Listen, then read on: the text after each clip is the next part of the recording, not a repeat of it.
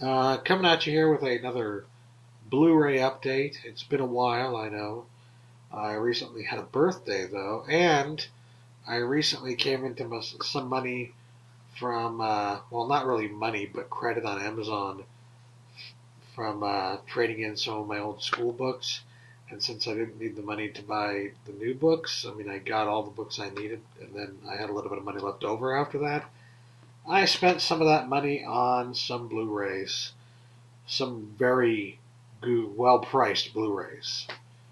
So I spent some of that on there, and then I got like a little bit of money for my birthday, and I spent that on like a couple of DVDs and some Blu-rays. I don't have the DVDs yet; haven't arrived in the mail, but I do have the Blu-rays, so I thought I would show you those. There are just two this time around, but one of them, I don't know, I like them both. I wouldn't have bought them if I didn't. The first one, I had the original release. This had two releases on Blu-ray.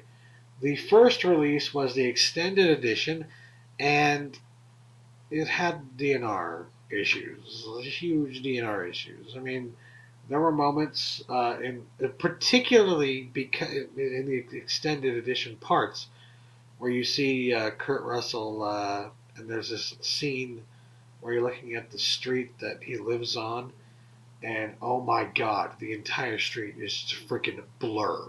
It is god awful.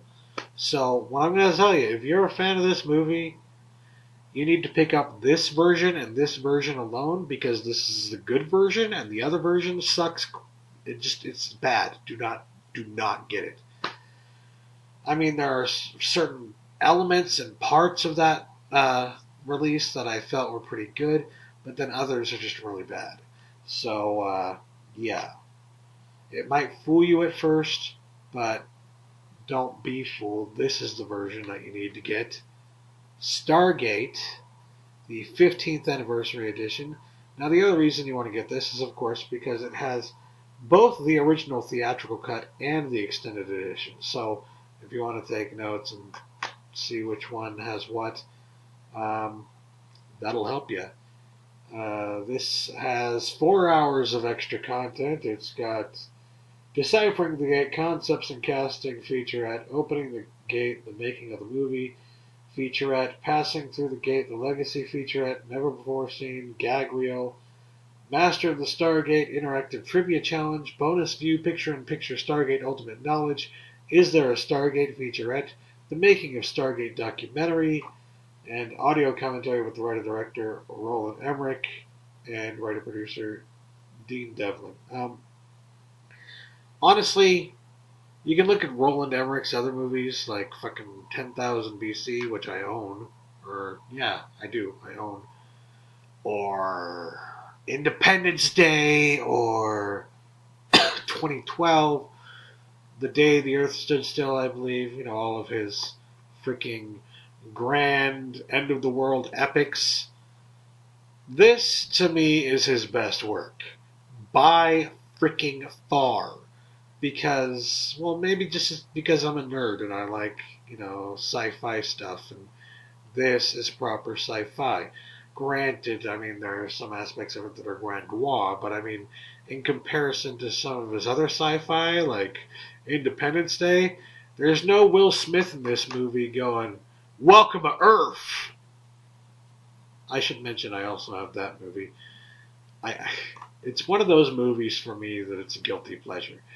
I don't consider this a guilty pleasure because this is freaking awesome. If you don't like this, then what's your problem? Now, one of the things I want to talk about with this is a lot of people love this SG-1, the TV series, and don't like the original movie. And I'm just like, I'm the opposite. Honestly, I love the first movie, and I hate the show. I don't know, hate is a strong word.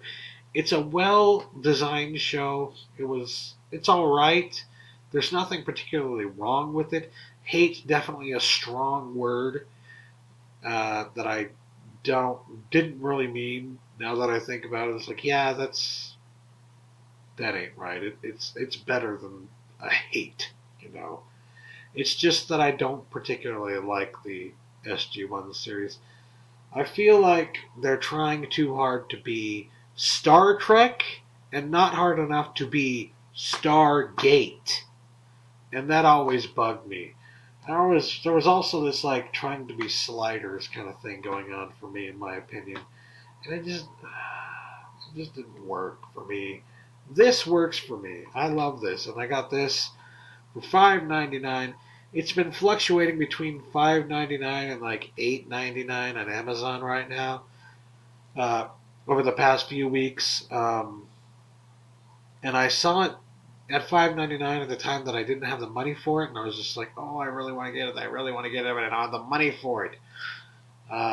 So lo and behold, when I did have the money for it, it went back up to $8.49. So I'm like, forget that. I know that it's been at that lower price, so I'm going to wait on that and see if it goes down again. Lo and behold, a few days later, it went right back down to $5.99. So got that back in my collection the right way. And the next addition to my Blu-ray collection really is a thing of beauty. This is again another really good deal on Amazon. Honestly couldn't believe it was this low price. Just going to show you. The Francis Ford Coppola restoration of the Godfather trilogy on Blu-ray. Now, if you haven't seen this set and you don't know what's in it, and you don't know how absolutely magnificent the transfers are, let me tell you. First of all, I just want to show you this, alright? So, nice embossed, beautiful, you got this like bloody Terry kind of thing here, and in the blood you've got like pictures of the images of the characters in the movies, and that whole thing, and the blood is kind of shiny if you can't tell. There we go, see, and it goes around the side here and then the back, so very classy. And that's just a slipcover. So you take out the regular case, and it's the same thing basically on the regular case,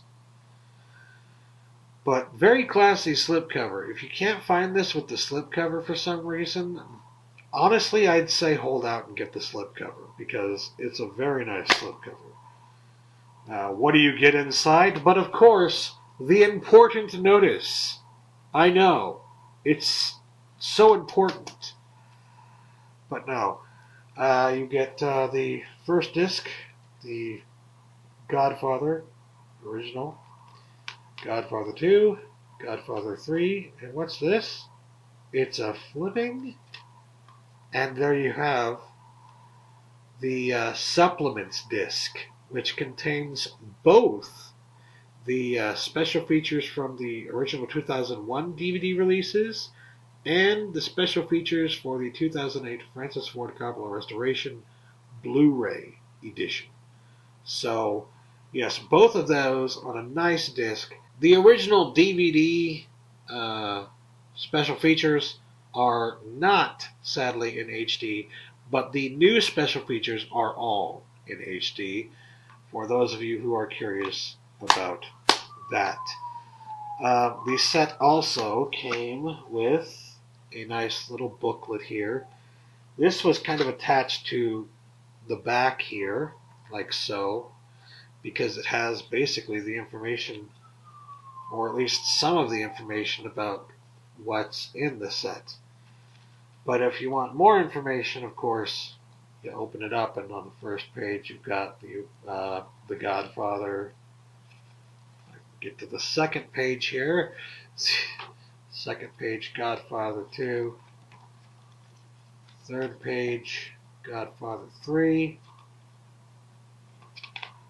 Fourth page, the supplements disc. Now, if you're curious about what's on the supplements disc, the original supplements, Making of the Godfather, additional scenes, filming locations, the Corleone family tree, the music of the Godfather historical timeline, profiles on the filmmakers, photo galleries and storyboards, and in the new supplements, all in HD, Godfather World, the masterpiece that almost wasn't, When the Shooting Stopped, emotional rescue revealing The Godfather on the Red Carpet, and 4 short films about The Godfather.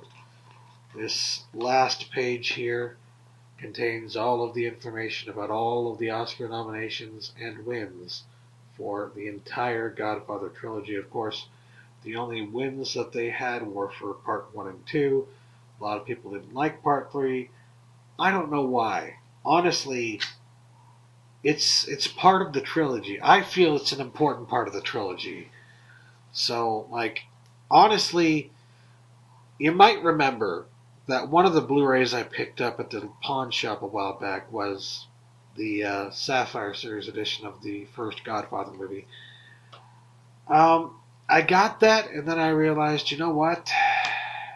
I want this, but I want the entire trilogy, because even though it might not be the best in the series, and might, in fact, be the worst in the series, it's still a damn good movie. It's one of those cases where it's like, okay, yeah, it's the worst in a series of one of the best series of films ever produced by man.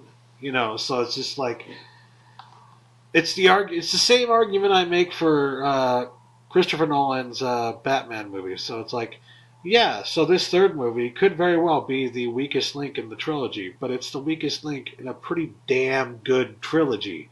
So, yeah, we don't even know yet. I'm just saying, even if that's the case, it's the weakest link in a freaking awesome trilogy, just like this. Weakest link in an awesome freaking trilogy. Part 3, I feel, is important. That's why I got this set on Amazon.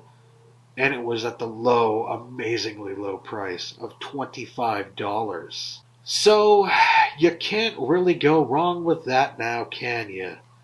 I mean, I don't know exactly what I'm going to do with the Sapphire Series Blu-ray that I have, but I am glad to finally have every last Godfather movie in the complete Coppola restoration set, the complete trilogy, all to myself on Blu-ray.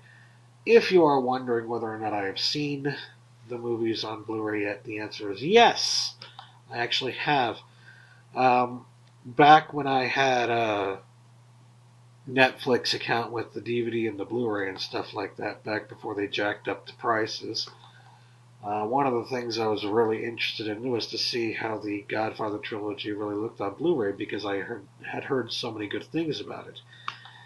Let me tell you, it's stunningly beautiful. It is one of the best transfers on Blu-ray to date, still. Even though it's a few years old now, it's still one of the best transfers.